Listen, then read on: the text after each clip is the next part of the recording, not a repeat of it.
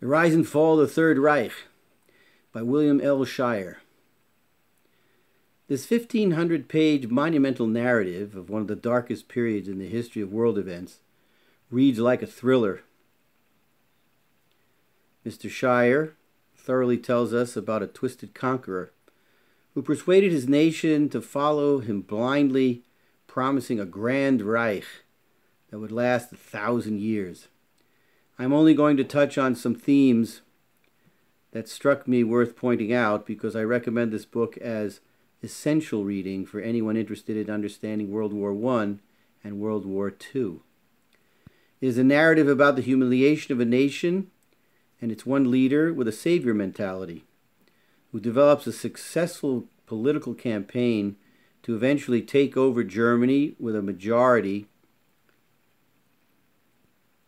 a majority, but because of his emerging political skill, is able to successfully take control of the country legally and democratically.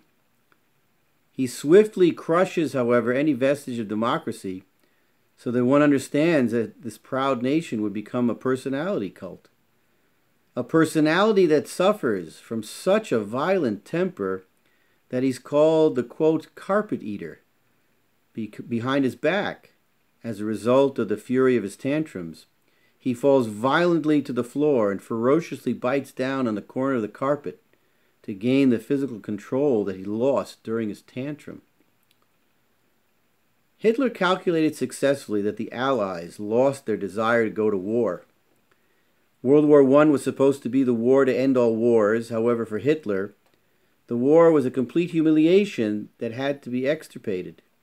In his wilderness years in Vienna, he discovered Jew hatred and became a rabid anti-Semite and successfully developed a theme of scapegoating the Jews and blaming them for every economic ill that plagued Germany as a result of losing the First World War.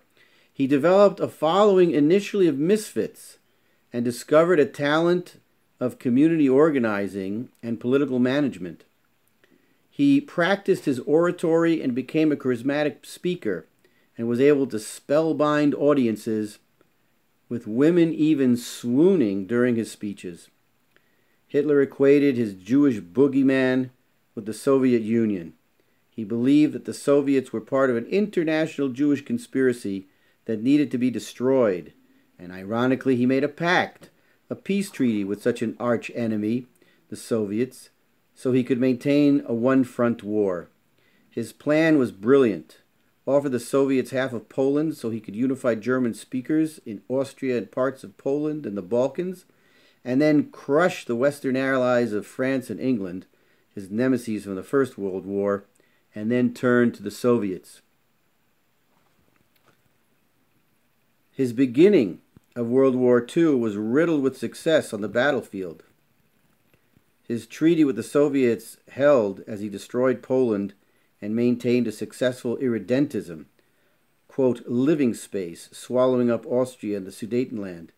He then turned on France, which capitulated surprisingly quickly. The only one who understood early on what Hitler was trying to do was Winston Churchill. And ironically, Churchill, early on in his career, equated Bolsheviks with the Jews like Hitler. However, Churchill learned and was educated, being able to differentiate Jews from the Bolsheviks. He had a healthy disdain for communism and became a Zionist sympathizer, a good friend to the Jews. Hitler blundered badly, however, and did not accept his general's advice. He turned on the Soviet Union, underestimating its strength, and was ultimately pushed back and had a two-front war, which even he knew could not be won when the United States of America joined the Allies, as Churchill maintained a close relationship with Franklin Roosevelt. Shirer touches on the brutal abuses of the Nazi concentration and death camps and highlights some of the very horrible medical experiments. The sadism of the Nazi medical personnel at these torture chambers defy human behavior. One experiment records how long one freezes to death and to see if one could be revived. The so-called freeze-dried experiment means that a person is splashed with very cold water, and the timer records how long it takes for a person to lose consciousness and expire. Ironically, the doctors also become surprised when they attempt at revising a victim through the warmth of the embrace of the opposite sex. Occasionally, an unusually strong man would be warm, and then he would be revived. This long narrative reads quickly. It is well structured and keeps the reader's attention. Mr. Shirer even admits in his afterword his surprise at the success of such a long book. And although professional historians don't appreciate a journalist taking on the role of an historian, the book is not journalism, but rather based on original research, based on captured documents. The author appreciates the warm reception all over the world to his narrative. He notes that Germany did not appreciate the book. This book, highly recommended.